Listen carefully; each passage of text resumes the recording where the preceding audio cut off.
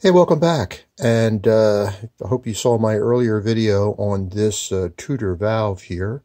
And as I promised, I would come back and show you what happens when we can get this thing apart. So I was able to take out this packing material. It's probably asbestos fiber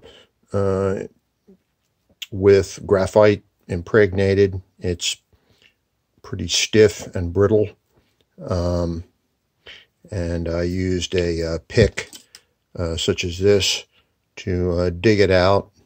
Wasn't that difficult, but I would suggest you wear a mask. So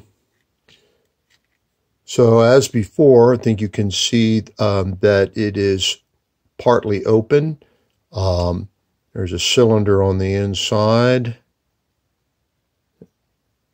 This is the part that goes into the radiator with the spud, which is missing.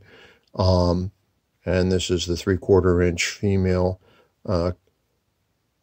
national pipe thread connection, which is the steam supply.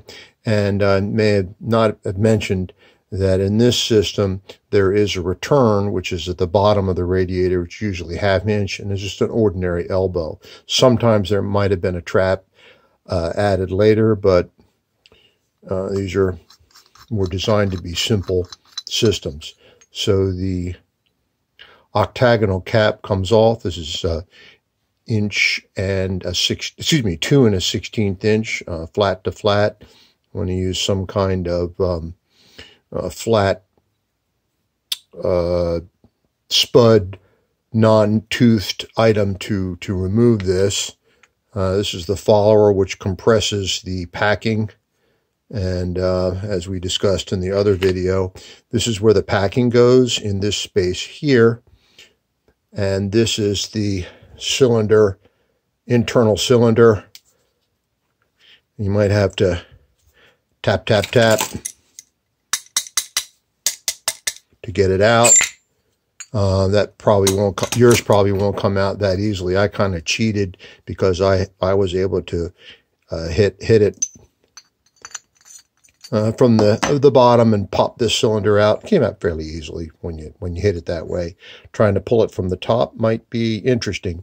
Somebody has tried to grab this thing and turn it over the years. Kind of boogered the top, so I had to file away to be able to remove the cap. You can see my filing there. I think that's about a 5/8 inch square. And I think we discussed with the other video the various tools that you can, improvisational tools you can use to get that to turn. But it's unlikely you'll get it to turn until you get this freed up. Here's the shell. You can see the parting line from the original casting. It's a tapered machine surface is there.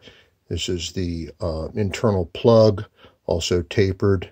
I think it's a graphite material on the inside there, relatively slippery. I would probably gently clean that off. Any rough spots, hit it with a very fine 300 grit emery cloth, or even finer crocus cloth. You want that fairly smooth. And then maybe use molybdenum sulfide grease, maybe. This can go in. Remember, there's your index mark. I've emphasized it so you can see there that that's fully open. And of course the hole is there like that, fairly large. That's going to be generally way too much steam entering the radiator. Somewhere there in average size radiators, it's going to be a matter of experimentation.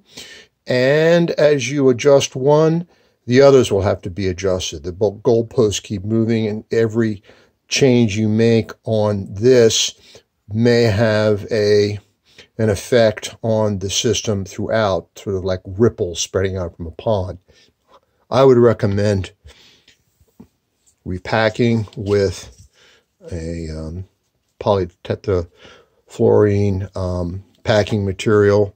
You'll have to go in bit by bit by bit and compress, compress, compress until you get it so that this thing is sealed and can move with some difficulty, but not completely locked up.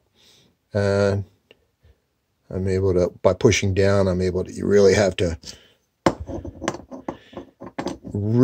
push down, get it to turn, but I can get it to turn. So that's the story on that. Thank you very much for this look at the blast from the past here. Tudor system, vapor two-pipe steam system valve. Thank you very much, and I hope to see you on the next one.